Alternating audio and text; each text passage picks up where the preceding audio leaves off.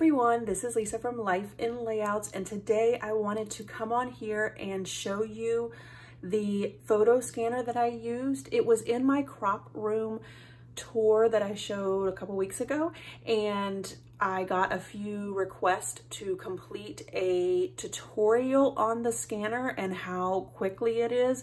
I will link below the link to Amazon where to purchase it. It is, I think, about $200, so it is a little pricey, but I think it is probably the best scanner in the entire world. So I want to show you guys just a quick tutorial on how I use it. So let me flip the camera around and we'll get started.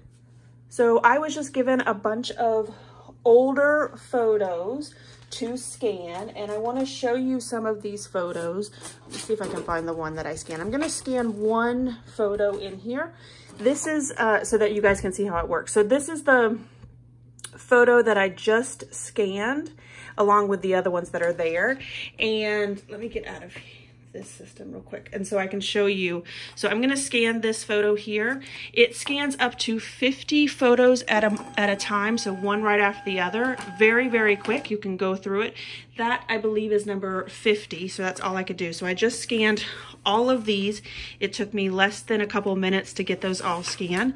And then you get, sorry about the turnaround, guys, you get this program that comes with it, and what's great about it is that you can go in and crop the photo. So let me show you side by side what that looks like.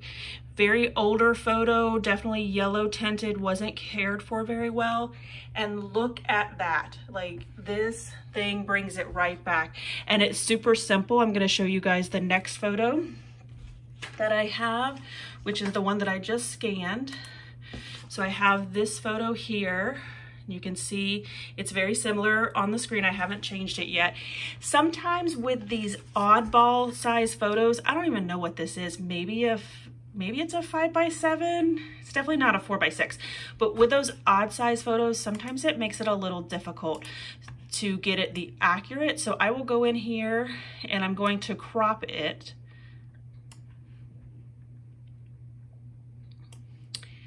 Simple as just dragging it over, it crops it down, and then all I'm going to do over here on the right, quick fix, I'm going to select exposure and white balance. Sometimes I do the optimization.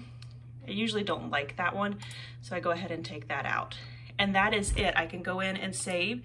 So I'm going to do another one. This is an older photo of, and these photos were definitely not well cared for.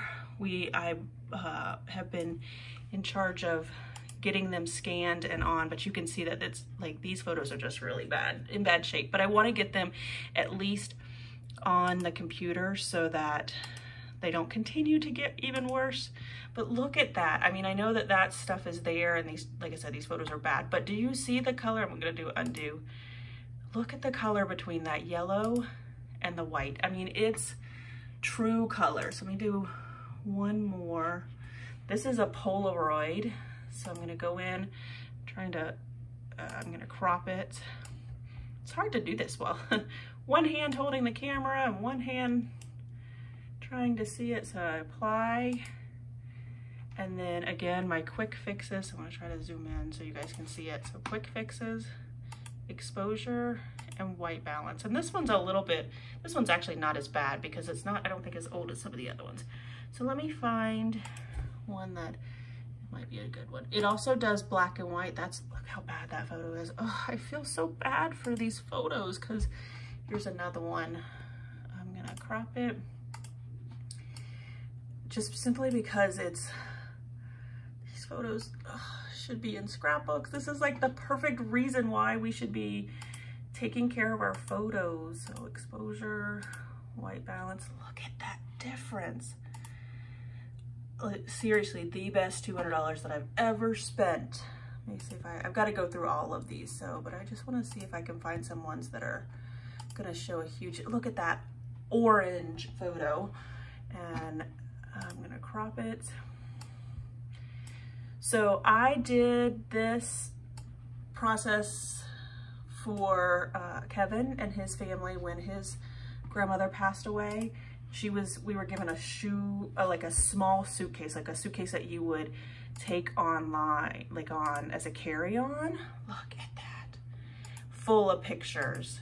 And it took me about 6 hours, and I ended up with just over 6,000 photos. So I was able to scan 6,000 photos an hour. I'm sorry, 1,000 photos an hour. And those photos I didn't fix. So when I say that it took me, that is simply going through, you can get 50 at a time, you save them. Once you save them, you can't edit them again through this program, because this program is specifically for this scanner itself. So once you save them, you have to use your own scanning process. But it's so that I just scanned, because those were in a lot better shape than these are. Here's one more that I'm going to show you guys, and then I'm going to jump off here because I've got a lot of work to do.